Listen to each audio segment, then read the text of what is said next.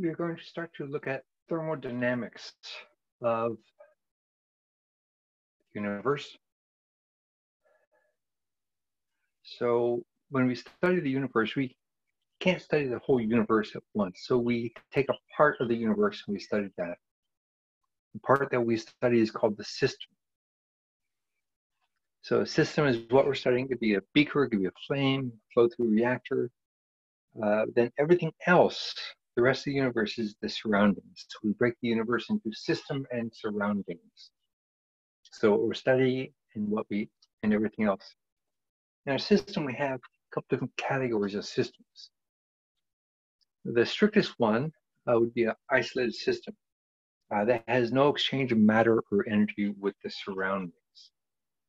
And we can't truly make an isolated system because we can't stop the flow of energy. Everything radiates what's called black body radiation. Everything radiates a form of electromagnetic radiation depending on their temperature.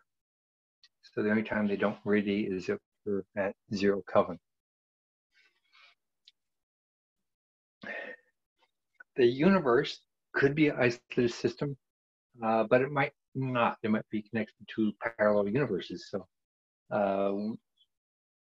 isolated systems would be everything, whether it's the universe or the multiverse, when there's nothing outside that we're actually exchanging anything with. What we normally work with are closed systems, like a beaker. We do not exchange matter with the surroundings, but we're exchanging energy. Heat flows out of the system or into the system. An open system would be a flow-through reactor, a flame, where we're bringing in matter, we expel matter. Open systems are more challenging to deal with, but they have good applications at times. So our first law of thermodynamics is that of conservation of energy. And energy is strictly conserved in isolated systems. So in isolated systems, there is no change of energy ever. Well, we're changing energy in forms, but never in quantity. We're always being able to change energy. We take water at a high gravity level, let it flow downhill, and use that to power a turbine, to make electricity, to make light and sound and music and stuff like that. So we're converting energy. That's the fun part of life. But we can never create or destroy energy. If we lose energy, it means that we're not in an isolated system. We're in a system that can exchange energy with something else. So if we're losing energy, we're losing it to something else. If we're getting energy, we're getting it from something else.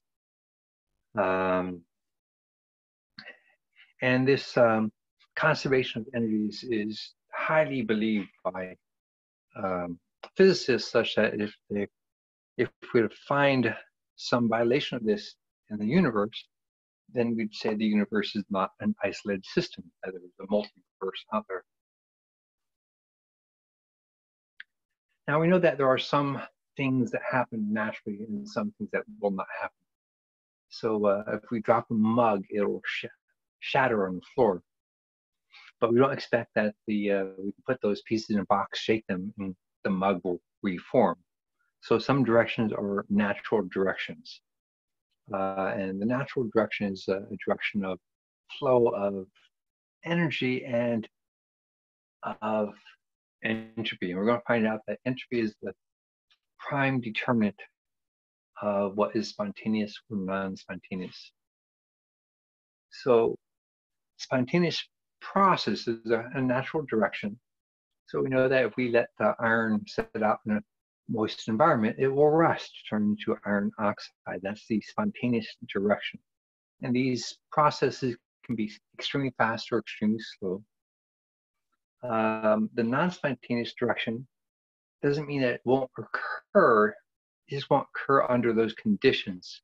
So we either change the conditions to allow them to occur, find the temperature or pressure regime that will change the direction of that spontaneous process, or we add energy in to pump that uphill, pump that system uphill against the natural flow.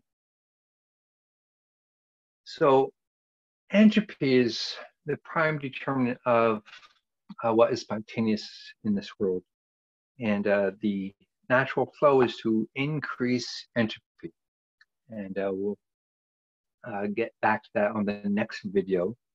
That's the second law of thermodynamics. And entropy, we describe it in multiple ways, but entropy is increases with the number of possible states of being, which we call microstates. So Boltzmann equation is the entropy equals K log of W. W is our number of microstates.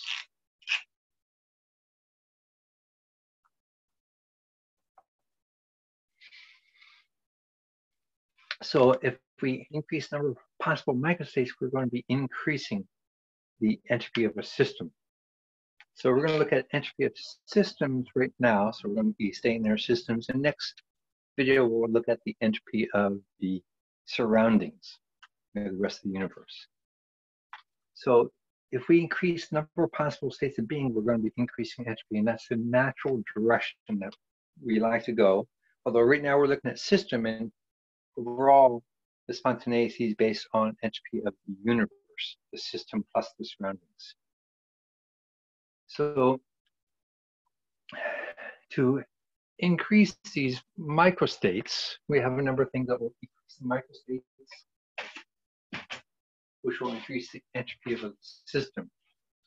So a gas has a lot of space between the molecules. So we can move those molecules around. Those are different microstates, different possible states of being, and it won't change the macroscopic properties of pressure and temperature. So we have a lot of different microstates that come with gases that retain the macroscopic properties that we're looking at. So gases have much more entropy than liquids or solids. Liquids, the molecules are moving around, so they have different positions. So that's more microstates, more entropy. Solids, the molecules are generally set in location, and they're just vibrating. So the vibration is giving us our different microstates, our different entropy, but having the atoms not be able to move doesn't give us much entropy. So our liquids have more entropy than our solids, but gases have the most. Then if we're comparing separate components like table salt and water, there's less possible ways of combining them than if we put the salt in the water, and we now have salt moving around, so we can move the salt around to create different microstates inside. So solutions will have higher entropy than the separate components of pure compounds. When we increase temperature, the molecules move more. That gives us more spots of being, more places of being. So things with higher temperature will have more entropy than things with lower temperature. And then when we're looking at gases, if we have a larger volume, there's more spots to put our molecules, so we have more entropy. So a larger volume will have higher entropy than a small volume. And of course, this is going to be related to pressure when other properties are the same. So this would be, because if we increase our volume, we'll end up with a lower pressure. And if we decrease our volume, we'll end up with higher pressure. So if we're looking at pressure with similar moles, then we know that a low pressure will have higher entropy than high pressure, because low pressure will have more spots to put our gas molecules, so more microstates, more entropy. More complex molecules. So inside the molecule, we have different ways of moving the atoms. So if we have a small molecule, we have different ways of moving them, smaller number of ways of moving them. With a complex molecule, we have more ways of moving. So the complex molecule has more entropy because we can move the internal components of the molecule more than we can on a simpler or smaller molecule. And if we're looking at the ionic solids, the ones that are held together more strongly vibrate less, move less, and have less entropy. Ones that are held together less strongly, move a little bit more, have more entropy from that. And when we look at chemical reactions or systems, the systems that have more moles of gas, since gas hold much more entropy than liquids or solids, more moles of gas will mean more entropy than less moles of gas. And if we're just looking at mass itself affects entropy. So there's entropy even being held in the nucleus of atoms. So a bigger nucleus, bigger molecule will hold more entropy than a smaller molecule. So let's apply these concepts of entropy of a system, or what we call positional entropy, into some types of problems that we might see. So for the entropy here, we're just looking at relative entropy. So if we're comparing a solid with a liquid, well, the liquid moves around more, so more spots and molecules occupy, so more entropy from that. So the liquid has more entropy than the solid. We're comparing a liquid with a gas. Gas moves way more, has lots more empty space between it, more spots to put our molecules. So gas has way more entropy than our liquid does. If we're looking at reactions, so right now we're melting water ice into liquid water. So liquid water will have more motion than our solid does, so it has more entropy than our solid. So this has more entropy than this. We have increased the entropy of this system. We're not looking at surroundings yet, this is the system. So this has more entropy. So that means our system here is going to be a positive change. So these are comparing different things. Here we're looking at a reaction. So we're increasing the entropy. The products have more entropy than the reactants. So it's going to be a positive change.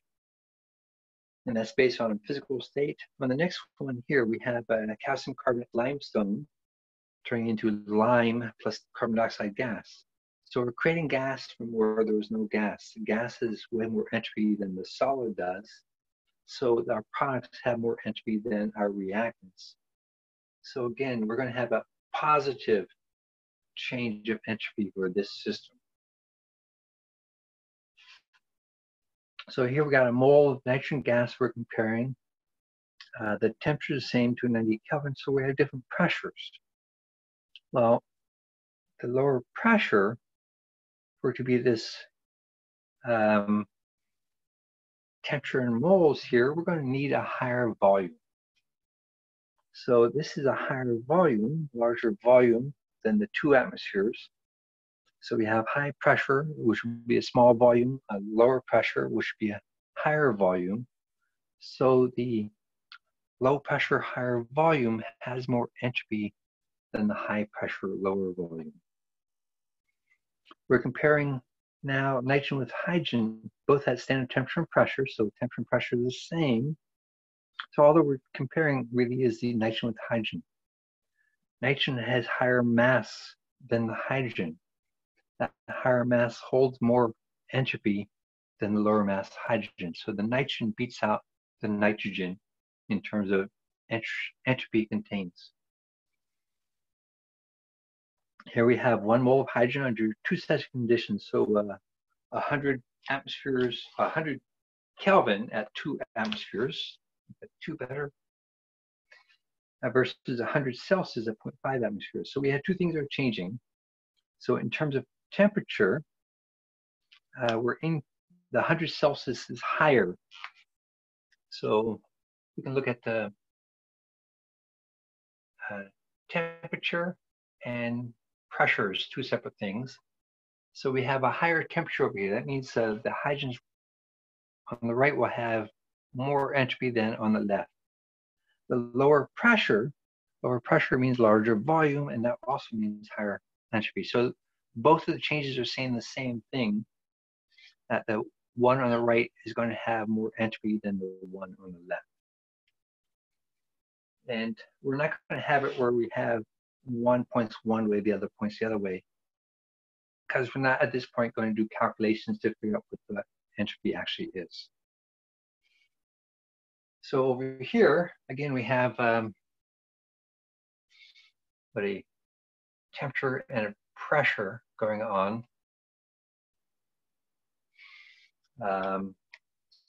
And a mass. We have three things that we're looking at here. So mass is the third one.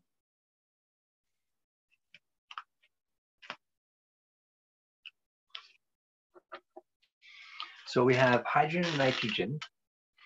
So based on those two, the nitrogen has a bigger mass, so it will have more entropy than the hydrogen.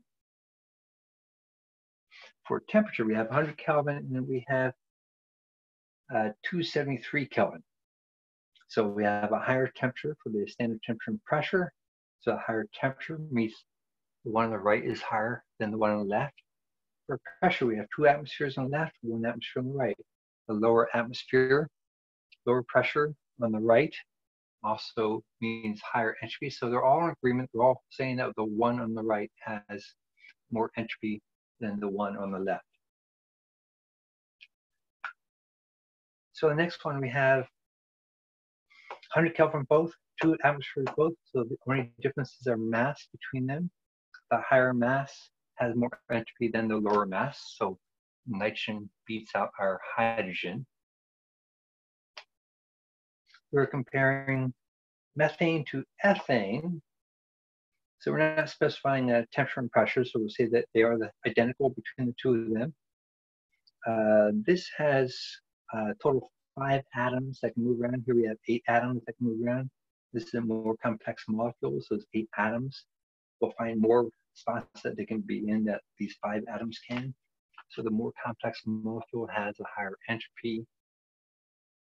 And here are 2 noble gases. So both single atoms, no additional bonds to hold energy or move around. But the neon, having the higher mass, holds more entropy in it.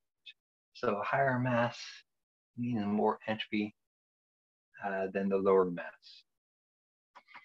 So next we'll look on outside of our system and look at how our system is affecting the surroundings and the universe overall.